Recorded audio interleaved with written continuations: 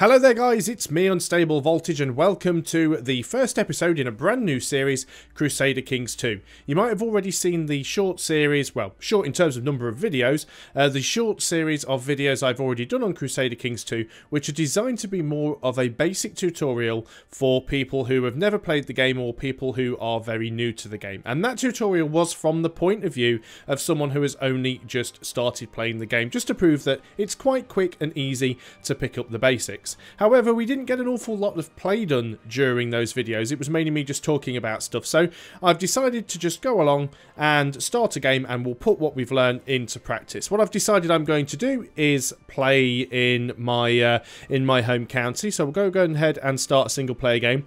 I've got all of the DLC purchased and on, including Charlemagne and Way of Life. However, I've disabled Sunset Invasion because that does make the game a lot more difficult. Not at the beginning, it's more of an end game problem, but it's not really a historically accurate thing. It's more of a fantasy scenario where the western coast of Europe and England get invaded by the Aztecs towards the end of the game. Never happened in history, and it just makes the game a lot harder than it needs to be. So we're going to go in, we're going to start a new single player game. We're going to go into the custom game setup here. We will be starting in 769, the Middle Ages. We're going to start as early as we can. And what I'm going to do, going to be playing over in the United Kingdom. As you can see, there are a few different areas around. We've got Mercia, and there's Northumbria there, Powys and Essex. What we're going to do, I can't play as the Count. What I'd like to do is play as the Count of Leicester. Leicester's my hometown. Unfortunately, we can't play as the Count of Leicester because there isn't one. Well, technically is, but the Count of Leicester is also the Duke of Leicester. So what we're going to do is we are going to be playing as the... It says the King because it's classed as a petty king in England at the time, not actually a Duke. Now, there is a King of Mercia. We'll say that Mercia is the entire area, so it's all of this area in the sort of blue and yellow borders. So we're going to go ahead and select Leicester. Now, as you can see here, it's got a difficulty rating. Difficulty always has a base score of 50%, and then for every vassal you have, it reduces the difficulty, and then depending on how small your dynasty is, it makes it a little bit more difficult. So if you were playing someone who was absolutely massive in terms of power, someone like the King of France, then it becomes quite easy. If you're playing as like a one province minor, it does become much more difficult. But what we're going to do is we're going to play as a Duke of Leicester, and I'm going to hit this button here, which is the ruler designer. I didn't really talk about this before. What this allows you to do is you can change a few things of your character before you start. So this bit here is all basically appearance. You can change your gender. Obviously, that's not really appearance because that does actually make a difference. Obviously, we want to play as a male. You can manually adjust how you look using the various controls here. None of these are going to look anything like me. I can pretty much guarantee that. So we'll just try and find one guy that doesn't look completely insane. That one will do. We could mess around with it. Coat of arms, we could go and change this coat of arms here. I don't think there's a random button for it. You can. There's a lot of there's an awful lot of customization options for these coats of arms, and I don't really know what we'd want to change it to. We could just do something really, really basic. It really doesn't matter all that much. And you can change the slots around.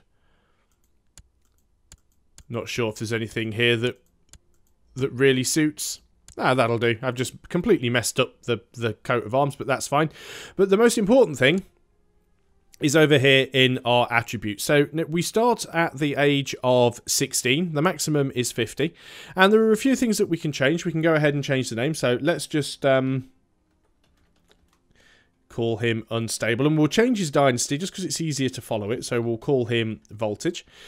We can choose whether or not he's married. Now, everything that you change, obviously changing the name doesn't do anything, but anything that you change can theoretically adjust the age. So if I click married, instantly puts him up to 18. because it's giving him an advantage or a bonus. If we look at the education, it's currently an amateurish plotter. If we were to change that and put it up to an elusive shadow, instantly puts the age up from 16 to 28. So anything that you change that makes you better increases your age. Now, I do want him to have a fairly good education. I'd prefer him to either be a Grey Eminence, which would give him really high diplomacy, or make him something like a Brilliant Strategist, which would give him really high martial. Now, both of these are going to be important to the number of troops we can control, but I like having a lot of diplomacy, so I'm going to go for Grey Eminence. Now, that's instantly put us up to the age of 30. Now, we could go in here and mess around with some of these stats, but as you can see, every time we put one of these up, it actually increases our age. Now, we can also change our health and fertility, whether we've got sons or daughters. Again, every time we add something, every child adds a couple of years on to our age. We're not going to mess around with that. We could add on health, but of course, adding on health also increases your age. Now, we can go into the traits down here. And if we bring up the traits window, there's a number of traits. Now, some traits will actually knock years off of your life. So, if we were to choose the leper trait, for example, it would knock off 66, which puts us on minus 60. Puts us on 16 because you can't go below the age of 16 and still be a ruler. Now, obviously, that gives us an awful lot of negative things that we don't want to have. So, I'm just going to remove it. But it does mean if you pick some of these things, like you can pick Wounded, for example. Wounded gives you -1 health, -1 martial, and -1 combat skill. But it would knock 11 years off our age. And it would be a great way to actually make our ruler a little bit younger. So that's how the character creator works. Everything that you pick either gives you a penalty or a bonus, but it will also increase or reduce your age. So we could go for something like Eire, which would give us -1 diplomacy and -10 attraction opinion, but it would knock 4 years off our life. I'm not going to mess around with any of the traits though for now. We're just going to go in as we are. We've got relatively decent martial skill and a good diplomacy skill. So we're going to hit the finish button. We are ready to go. Let's go ahead, hit play and get in there. So here we are, we have started, and we've already got a relatively decent amount of land down here to begin with. Couple of places down here. We've got, for example, this is our vassal. He's the Earl of Bedford and the Earl of Oxford. He owns both of these places here. We have a domain of 3. We've got Leicester, we've got Gainsborough, which is in Lincoln, and we've got Northampton. Now, ideally, what I want to do is have all of my domain in the same duchy. If we just go and have a look at the de jure duchies here, and we can see that the duchy that Leicester is in, which is the petty kingdom of Mercia, because that's Essex, yep. So it's basically Leicester, Warwickshire and Worcestershire. These are the ones that I want to try and get. And I don't have any of my holdings there for the time being, so we will have to go and sort that out. So everything within the blue and yellow lines basically is... well, it basically belongs to us, not these ones down here, though. So we are going to have to go and try and take some of this stuff from other people. But let's go through the alerts at the top and see what we've got. So we need to pick a character focus. This is part of the Way of Life expansion. Now, the character focus not only gives you some of the... an increase to certain things, like, you know, intrigue gives us +3 intrigue, seduction gives us +2 intrigue, and +25 fertility, and +10 sex appeal. But at the same time, it also allows us to try and seduce people. If you pick the hunting ability, it allows you to go on the great hunt and improve your martial skill. If you pick the theology trait, the focus, it allows you to go on a pilgrimage and increase your learning. So some of these do have a little bit more of an impact. I think we'll go for hunting. We would like to obviously go for family as well, because we don't have a wife yet and we need to have a child. We might go for family first and then go for hunting later. You can swap it every 5 years, so that isn't a problem. That selects our family focus there. We also lack an ambition. So the first ambition we're going to choose is get married, because that's a nice and easy one to do. Our domain is too big. I appreciate that, but I'm not going to change it just now, because having a wife with a high diplomacy skill may allow us to have a larger domain. So we're unmarried. We definitely want to try and go ahead and find a wife. One with a high intrigue would be nice, but as would one with a high diplomacy. Now, we could look around and see we could end up getting married with somebody in Greece or somebody quite far away. It's not necessarily the best thing to do. We have a look down the list and see if there's anybody that we would like to get a alliance with. There are some people down in Lombard, which would be quite nice. We could even try and marry a princess there. She's got a relatively decent intrigue skill. Because we could marry the Greek woman there, and that would give us 14 on the side of diplomacy. Wouldn't be the most useful marriage in terms of an alliance, though, have to admit that. But at least she would be the right religion, so that is fine. Is there anything else that we would prefer to get? Of course, we could try and find someone who had like the genius trait or the quick trait, and maybe we could have some children that that would pass down to. That's always a problem. I can't actually see one at the moment. Yeah, so pretty slim pickings, it has to be said. Let's go for the woman with the high diplomacy, because she's got quite decent martial skill as well. So we'll go and we'll pick her. Now, we would be marrying a courtier if we did this, so we'd lose an awful lot of prestige. That's the only problem there. So maybe that's not the best option to pick. Let's just go again and have a look at that. Let's sort by rank. So hopefully we can find somebody who is... Yeah, we're not going to have an awful lot of options here. Even though we've got some people who technically are princesses, but they don't hold any land. You're not too terrible, I suppose. You do have a relatively decent Diplo score. You are gluttonous. You are brave. You're also kind. You're a tough soldier, but you are deceitful. We would actually gain prestige for doing that, though. And it would give us an alliance with Lombard, who are basically down here. So let's go ahead and do that. So that means we can now get married. Title loss on succession, and also we've got this important thing here: no heir to your dynasty. If the ruler dies now, the game will end, so we do have to be careful there.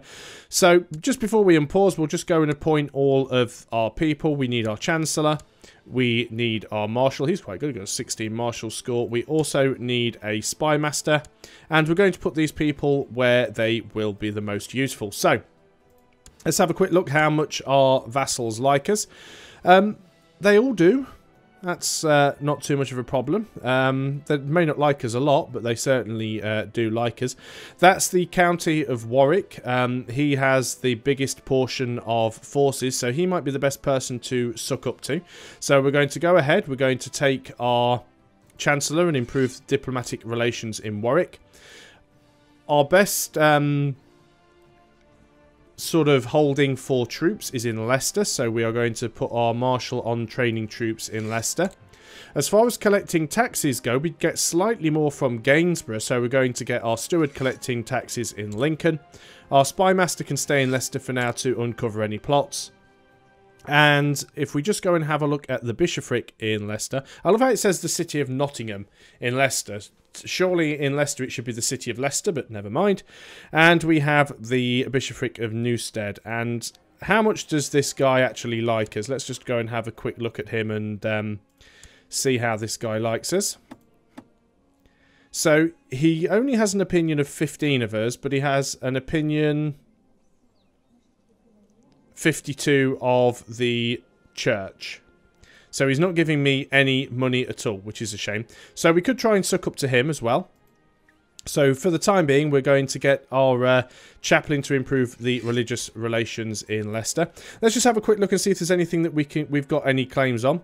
Apparently we also own Kent down here as well, which is... we don't own Kent itself, but for some random reason we own one of the duchies here. Or one of the dukes here swears fealty to us. It's not you.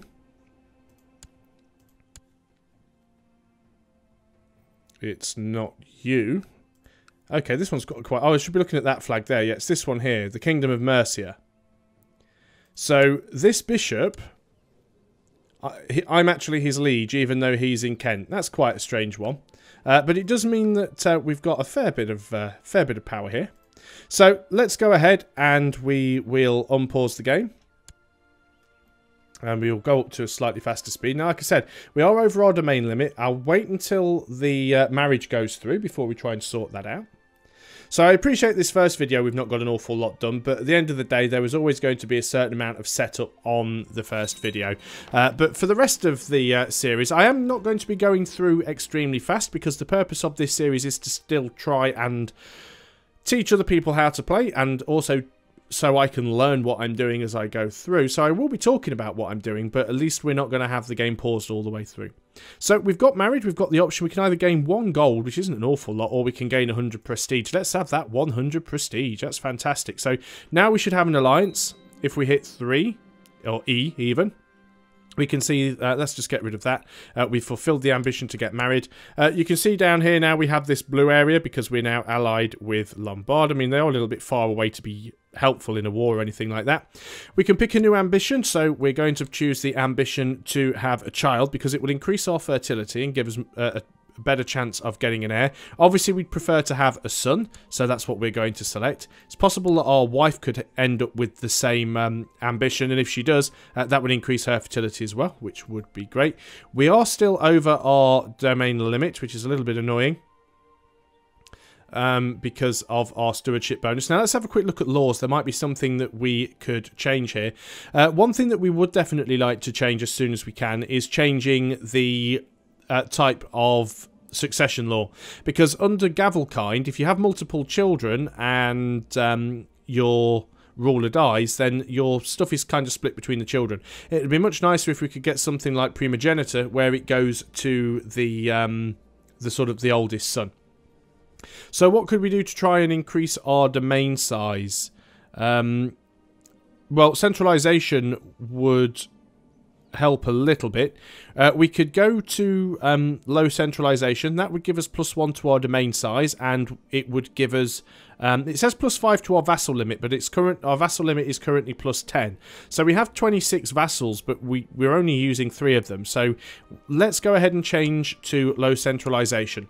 And what that will do is it will put our domain size limit up to 3, and it will reduce our vassal limit down to 21, but that's fine because we'll be well within the realms of acceptability there. So title losses on succession. Basically, everything that we own is a potential title loss simply because we don't have anyone in our dynasty that these titles will pass on to if we should happen to die. And we already know our domain is too big. So let's have a quick look at the intrigue. Is there anything here that we could enact? See, we've got hold of summer fair, we've got hold of feast. If I'd have picked the hunting focus, we'd have the option to go on a great hunt as well. What we will probably do is we'll hold a summer fair as soon as it gets to May. That'll give us a little bit more prestige. It could be useful. It's going to take a little while for that law just to pass so that we can get the domain size. We can check on it, actually. We can see that 6 of the 16 vassals have voted on it. Still waiting a little more. They will as time goes on. Let's just go up to speed 3. There's no point sort of waiting around. We may even end up going a little bit faster than that. We have the option for an arranged marriage here. This is between the King of Pictland, which is basically Scotland, or the majority of Scotland up here. And he wants to marry his Chancellor to someone who is in my court. Might as well accept, no reason not to. So, as I've said, the main purpose of this video series, what I want to do, my goals, is to found the Empire of Britannia. So, what we're going to need to do is, first of all, we're going to need to take all of England, because we need to become the King of England. And we also need to take Wales, and become the King of Wales, and then at some point become the King of Ireland and the King of Scotland. You don't need all of that to become Britannia.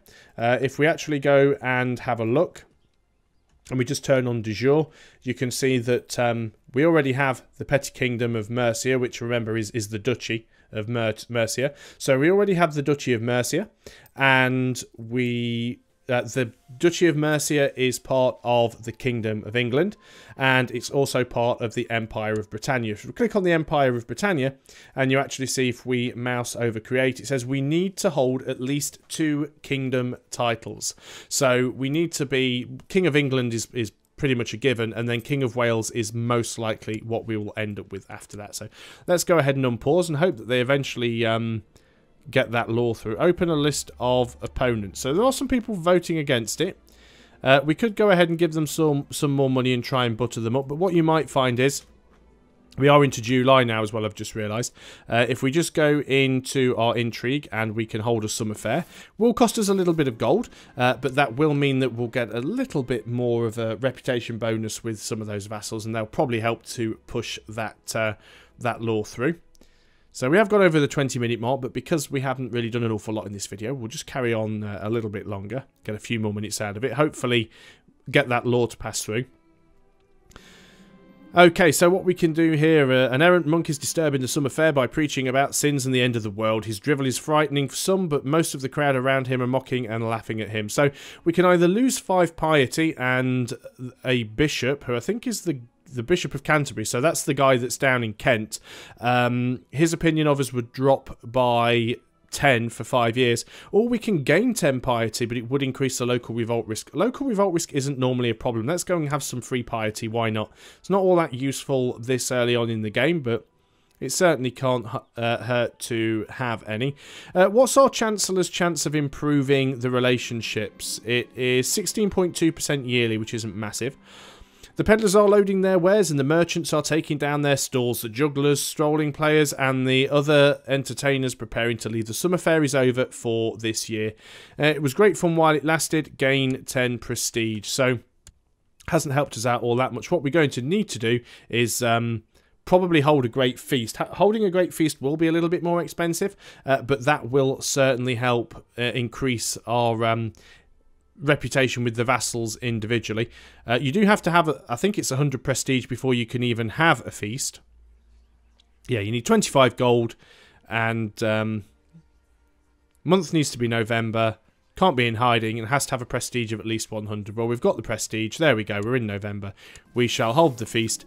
I've given the orders for a great feast to be hosted in Leicester. Let the preparations begin. All of my vassals will be there. Hopefully, apart from the ones that don't like us, which will probably tell us to sod off. So, we'll have to wait and see what happens there. So what we're going to start doing is we will start fabricating claims on some of these smaller little pockets of the country that we can gobble up without too much of a problem. We're not going to go straight ahead and start trying to attack Northumbria, for example, because they're massive. So we'll start with the small guys. My liege, I write to you with bad news from Lincoln. My efforts to squeeze some extra taxes out of the population have met with resistance, and the peasants are arming themselves.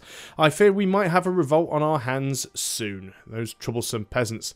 It puts the local revolt risk up. Still not too worried about it. They may revolt, but I don't think it's going to be an absolutely massive issue. We'll keep our eye on it. We'll deal with it if we need to. Revolt risk's up to 5%, but it's not too bad.